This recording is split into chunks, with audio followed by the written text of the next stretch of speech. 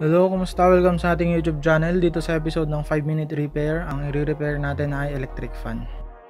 Nakita ko lang itong nakatambak sa isang kwarto. Ito ay electric fan na ayaw umikot, at kung iikot man, kailangan mo muna isaksak ng matagal at maghintay.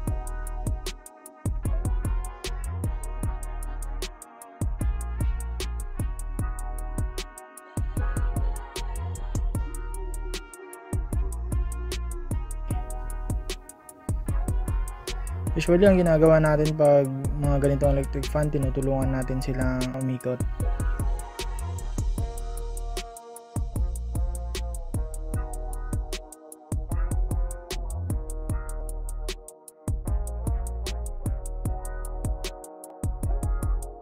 At kahit naka number 3 na nga ay sobrang bagal pa rin at hindi masyadong malakas. Lalo na pag nilagay mo sa number 1 ay parang wala na talaga siyang nahahanginan.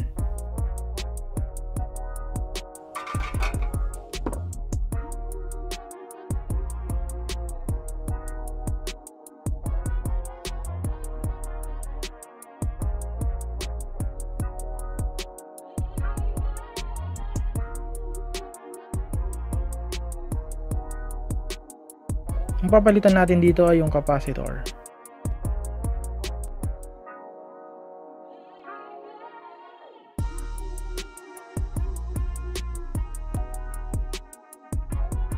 Kung nakikita nyo, 1.5 microfarad siya.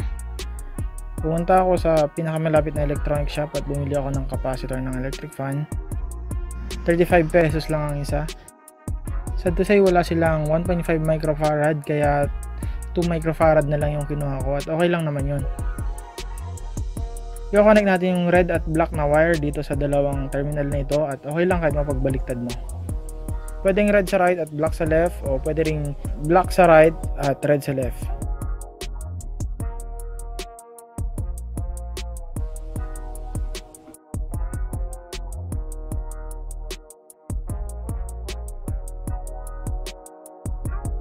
Then maglagay tayo ng heat tubing o shrink tube. Kung wala naman kayong ganito ay pwede kayong gumamit ng electrical tape.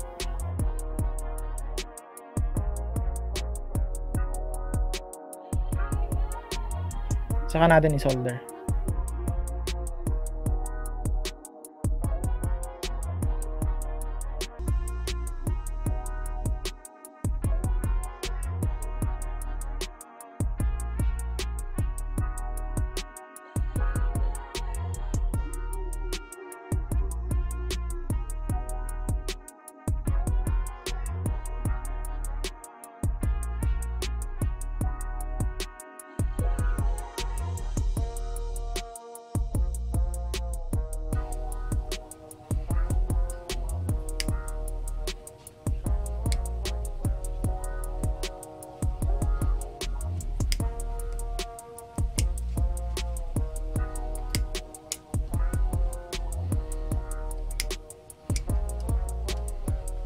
Pagkatapos nun, pwede kayong magdagdag ng grasa sa likod, o kung ayaw nyo naman, okay lang. Then hilain nyo paharap yung LEC.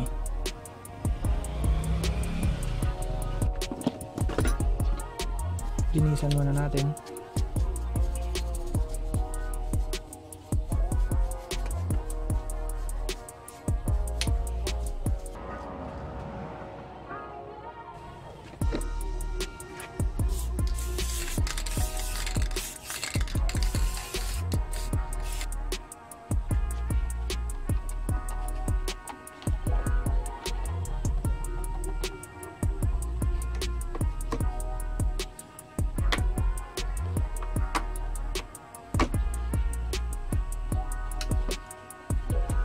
Ayun, okay na siya.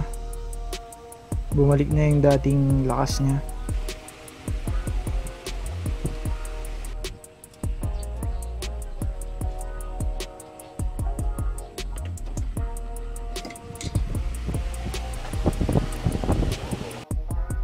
Lakas ba? Wait, 500 pesos only.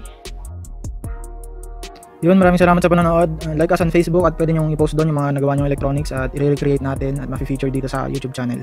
Maraming salamat sa mga naunang nag-post na doon. Yung mga ibang videos naman natin ay nakalagay lang yung mga link sa description.